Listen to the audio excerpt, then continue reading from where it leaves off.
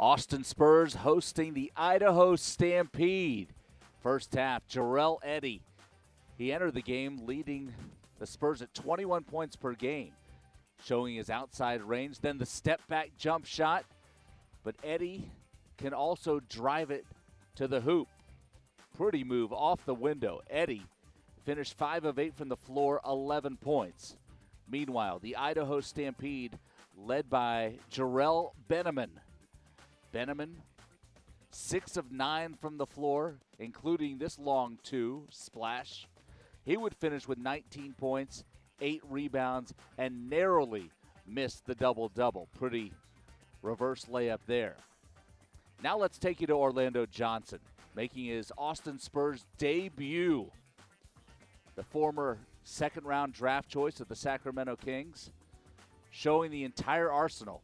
Pretty move, splitting 2 defenders. Johnson, 29 minutes, 8 of 15 from the floor, 21 points, and look at this posterizing dunk over the aforementioned Benneman. Spurs win it 125-102 over the Idaho Stampede. Spurs have won 3 straight.